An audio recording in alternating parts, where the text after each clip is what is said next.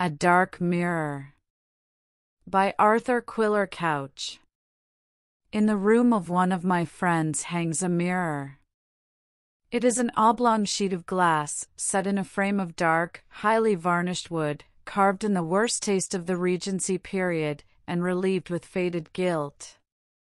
Glancing at it from a distance, you would guess the thing a relic from some genteel drawing-room of Miss Austen's time.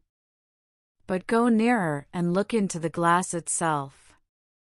By some malformation or mere freak of make, all the images it throws back are livid.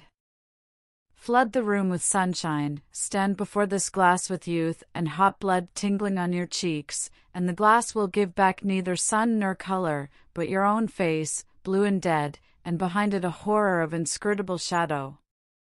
Since I heard this mirror's history, I have stood more than once and twice before it, and peered into this shadow. And these are the simulacra I seem to have seen there darkly. I have seen a bleak stone parsonage, hemmed in on two sides by a graveyard, and behind, for many miles, nothing but somber moors climbing and stretching away. I have heard the winds moaning and wuthering night and morning among the gravestones and around the angles of the house, and crossing the threshold, I know by instinct that this mirror will stand over the mantelpiece in the bare room to the left. I know also to whom those first suppressed voices will belong that greet me while yet my hand is on the latch. For children are within 3 girls and a boy, and they are disputing over a box of wooden soldiers. The eldest girl, a plain child with reddish-brown eyes and the most wonderfully small hands, snatches up one of the wooden soldiers, crying, "This is the Duke of Wellington. This shall be the Duke," and her soldier is the gayest of all, and the tallest, and the most perfect in every part.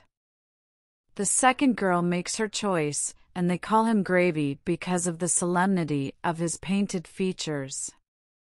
And then all laugh at the youngest girl, for she has chosen a queer little warrior, much like herself, but she smiles at their laughter, and smiles again when they christen him Waiting Boy. Lastly, the boy chooses. He is handsomer than his sisters, and is their hope and pride, and has a massive brow and a mouth well-formed though a trifle loose. His soldier shall be called Bonaparte. Though the door is closed between us, I can see these motherless children under the same blue mirror, the glass that had helped to pale the blood on their mother's face after she left the warm Cornish sea that was her home, and came to settle and die in this bleak exile. Some of her books are in the little bookcase here. They were sent round from the west by sea, and met with shipwreck. For the most part they are Methodist magazines, for, like most Cornish folk, her parents were followers of Wesley, and the stains of the salt water are still on their pages. I know also that the father will be sitting in the room to my right, sitting at his solitary meal, for his digestion is queer, and he prefers to dine alone, a strange, small, purblind man, full of sorrow and strong will. He is a clergyman, but carries a revolver always in his pocket by day, and by night sleeps with it under his pillow.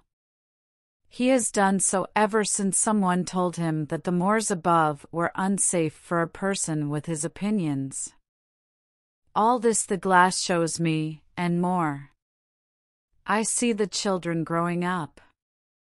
I see the girls droop and pine in this dreary parsonage, where the winds nip, and the miasma from the churchyard chokes them. I see the handsome, promising boy going to the devil slowly at first, then by strides. As their hope fades from his sisters' faces, he drinks and takes to opium eating and worse. He comes home from a short absence, wrecked in body and soul. After this, there is no rest in the house. He sleeps in the room with that small, persistent father of his, and often there are sounds of horrible strugglings within it. And the girls lie awake, sick with fear, listening, till their ears grow heavy and dull, for the report of their father's pistol. At morning, the drunkard will stagger out, and look perhaps into this glass, that gives him back more than all his despair. The poor old man, and I have had a terrible night of it, he stammers. He does his best, the poor old man. But it's all over with me. I see him go headlong at last and meet his end in the room above after 20 minutes' struggle, with a curious desire at the last to play the man and face his death standing.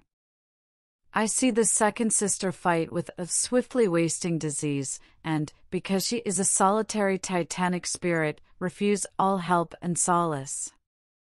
She gets up one morning, insists on dressing herself, and dies, and the youngest sister follows her, but more slowly and tranquilly, as beseems her gentler nature.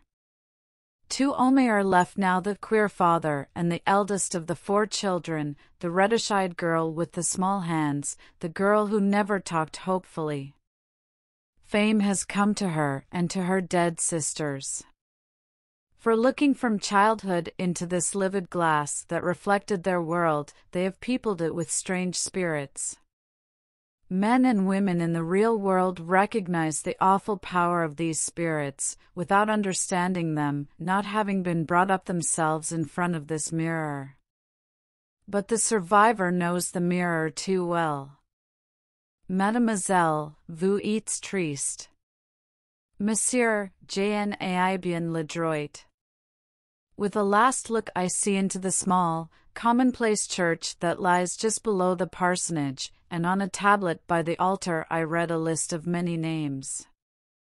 And the last is that of Charlotte Brontë. The end.